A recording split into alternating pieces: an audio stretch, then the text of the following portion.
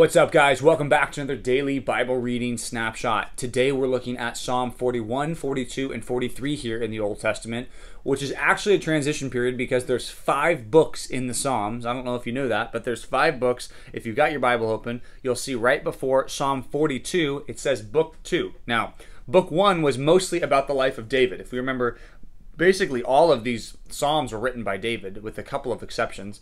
Now we're going to move into a different time when maybe a lot of these were written later on. David writes some of them, of course, but a lot of them are written by different people. We see the sons of Korah, that's the people who are going to write chapter 42, and some others, but we're going to run into them, and the perspective is a little bit different because sometimes it's looking back on David's life, where before we were obviously living in the time of David as he was speaking. So anyway, Psalm 41, it's the last one of David here in book 1, and what it talks about is how God is good and gracious to the just man, or to the just woman. What is the just person?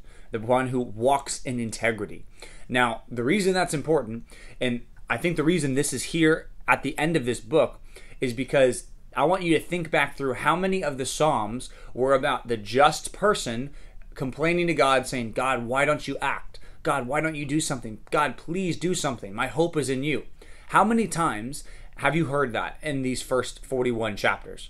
I mean, you've heard it a lot, right? Well, I think what this is doing as a capstone to the end of book 1 is showing that the truth is God will vindicate those righteous people, even if it's not in this life. I mean, think about how much in this first book we already referenced the resurrection. I think of Psalm 16. We've already looked at how where it says, you will not abandon my soul to the pit, to Sheol. And we saw how that points forward to Jesus. But also it shows that even in David's life, there's going to be something where he's going to be vindicated, even sometimes for some of these people, right after death. And that's how it has to happen with us today too. So anyway, Psalm 41 talks about how God keeps those people with integrity. He keeps them, and he does not let them completely be trampled by, and he doesn't let their reputation be ruined forever. He's going to justify them or vindicate them in the end. Now, Psalm 42, perhaps a little bit more famous, this is the beginning of book 2, talks about, with this poetic language, how much the author wants to know God. He says, as a deer pants for streams of flowing water, my soul pants for you, O God. I just want to be with God. I just want to know God more. I want to hear from God. I want to be with God's people. I want all those things. I want that so badly. He says next, when shall I come to appear before God? I want to be in God's presence, not just like far off presence. I want to be up close and personal with God. And now the funny thing is, as we read this, you might say, okay, well, they felt that way. I don't feel that way so much. Or you might say, I do feel that way. Well, I want you to distinguish the different people and the different reactions to Psalm 42. I think the reason that you would want to go before God is because you know God intimately and you know God personally. And God has been good to you and you have gotten to know him more and more. And maybe if not, maybe it means that you don't have that close relationship with God. And what we see here is at the beginning of all these DVR snapshots looking at Psalms, I said I want the Psalms to start to educate the way that you think about God and educate the way you talk to God and pray to God. This should be one of the things that you pray through and think about. I want to know God more. And even sometimes when you don't feel like it, this is a good time for us to look to Psalm 42. Where it says, why are you cast down, O my soul? We're going to see how Psalm 42 and 43 are connected here. But that phrase comes up again right here. It comes up at the end of chapter 42 and at the end of chapter 43, where the author says, why are you sad? That's basically what it means. But he's talking to himself. Why are you cast down, O my soul? Hope in God. Direct your focus to him. Stop focusing on these other things. Stop putting your trust on these other things. Put your trust in the Lord and stop being downcast, because you don't need to be, because your hope can be in the Lord. And God, like we read in Psalm 41, will vindicate the righteous. Now, Psalm 43 is a different song. It's really close connected. There's even some repetition here, like we said before. But verse 3 talks about how it's important for us to look to God for guidance instead of trying to guide our own lives. Now, Psalm 43:3 is actually the theme verse, really, for Compass Bible Church. You might have seen it on some of the stickers or the license plate frames or whatever you've seen it on. But if you've seen it there, you know, and you might have wondered, like, what's that verse about? This verse is right here in Psalm 43:3. It says, send out your light and your truth, and let them lead me. let them bring me to your holy hill and to your dwelling.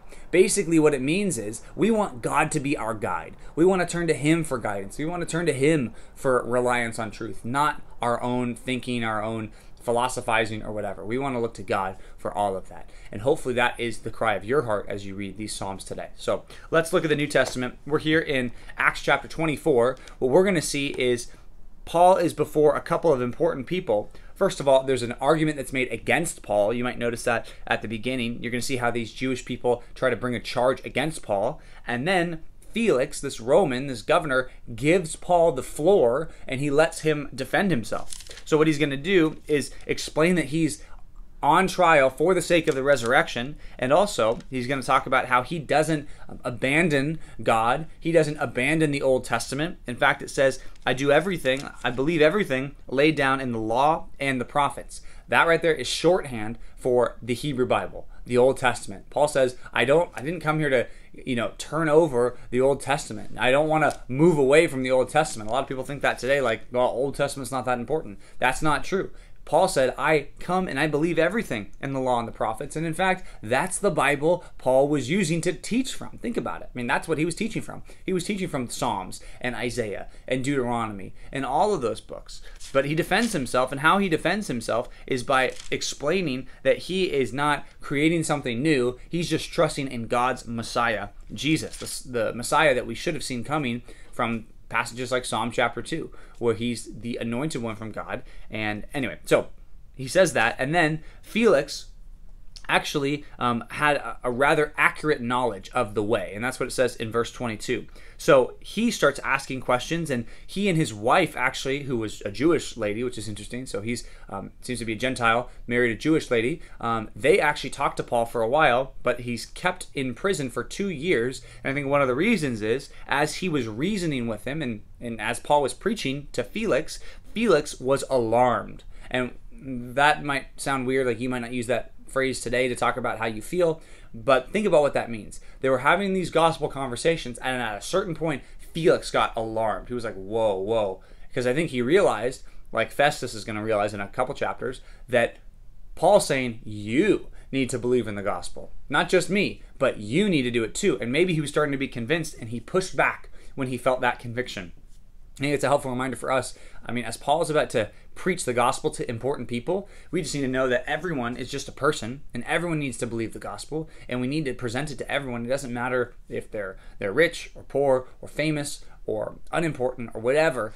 They need to hear the gospel, and they need to turn to Christ. And Felix did not want to do that. He got alarmed once he realized they were talking about him, not just about philosophies in general. So it's an important thing for us to keep in mind as we study this today, that we need to have the boldness of Paul to be willing to share the gospel with anybody, even if they're scary or even if they're important. So thanks for reading with us. We'll see you back tomorrow for another daily Bible reading snapshot.